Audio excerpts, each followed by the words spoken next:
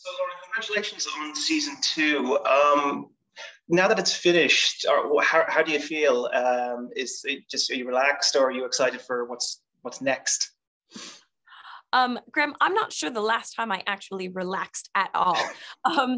It's what I will say is we premiered the first episode in London last night, and it was such a joy to finally bring it to the screen. We started writing the show over 2.5 years ago.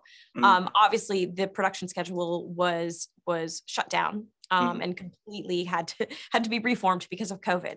And I think for those of us that have been pouring our lives into it for this long, I'm so thrilled that everyone finally gets to see it. It's been 2 years since we launched season one.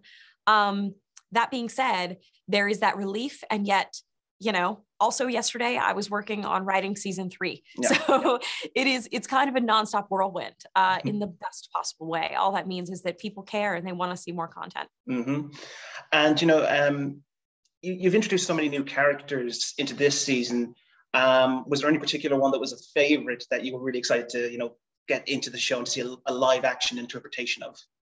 Oh, absolutely. And I think this season, probably more than ever, we introduced so many new characters. I've talked a lot about Vesemir, probably because he's the biggest character, the most familiar to fans that we've introduced.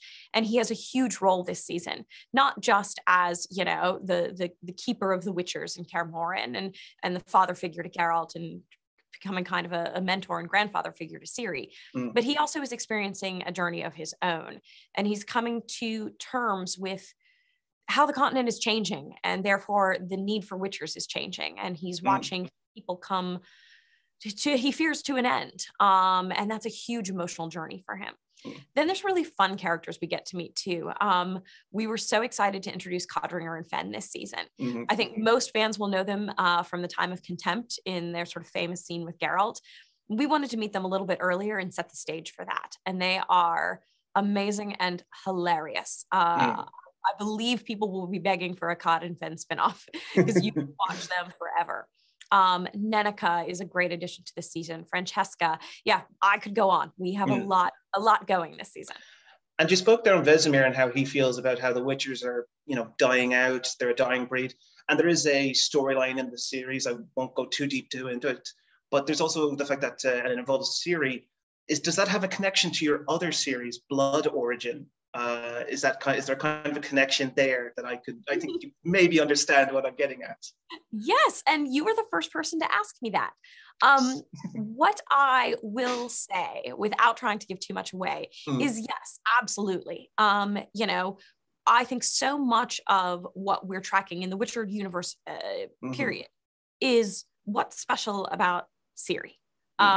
Why is she different? What are these powers that she has, and where did they come from? And one of the things that we explore in this season is the path of elder blood and sort of how it went from Lara Dorren to Ciri. And in Blood Origin, we start to think, well, what happened before Lara Dorren? And how do we start to unspool that mystery? And finally, we're seeing Geralt now become a father figure, start to have a true family. What was it like getting Henry to further explore that aspect of his character? Henry was desperate to explore that part of his character. So it was a very easy conversation. In fact, we started talking between seasons. Henry really wanted to start to dig into the books a little bit more and get into what in the books is Geralt's internal dialogue. He's very sort of vulnerable and open in his head to himself. Yeah. And we talked a lot about how to get that on screen and the right way to represent that. And that aligned really well with the story that we wanted to tell, which is obviously what happens to a Witcher when he's not alone anymore, when he actually has to care about someone more than himself and has to find a way to make that person trust him. And to get someone to trust you, you have to open up, you have to be vulnerable.